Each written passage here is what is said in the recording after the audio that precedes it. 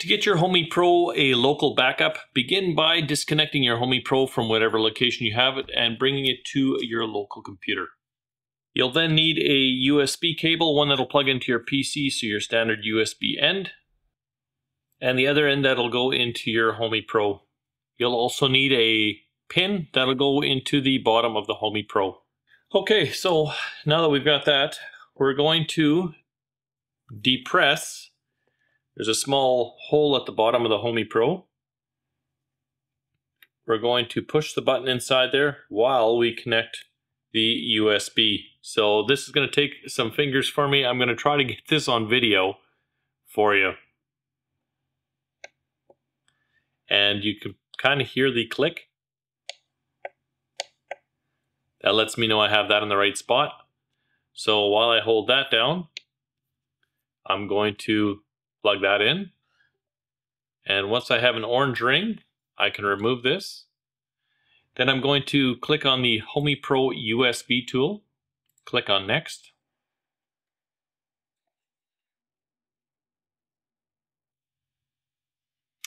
And if you get this error message here, we're going to download that driver.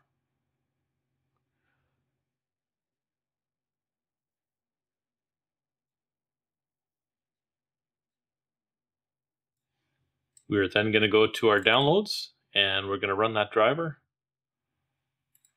If you see the don't run, click on more info and we're going to run that anyway. Click on yes and follow the prompts to go through.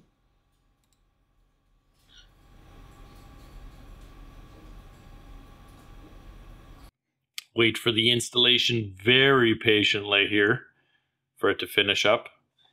Not sure why this is taking so long. Usually these are almost instantaneous on my computer. Okay, then we can click on Finish.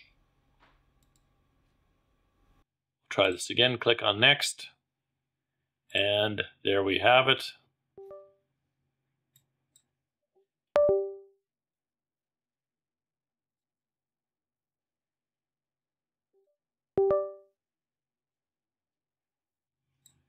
We are now going to click on Create a Backup. And I'm just going to put this into my Downloads folder.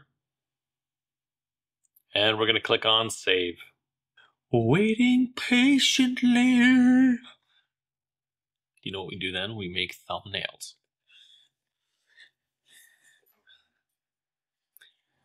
Get this thumbnail nice and shiny. Hey, there we go.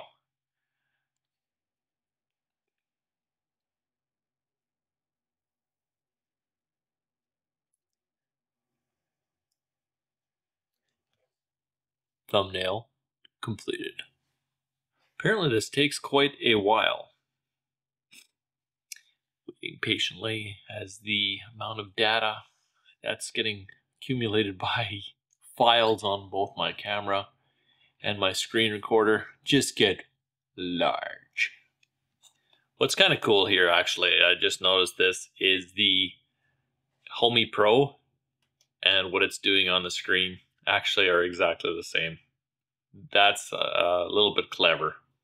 Okay, now that this thing is finally finished, you can click on Done.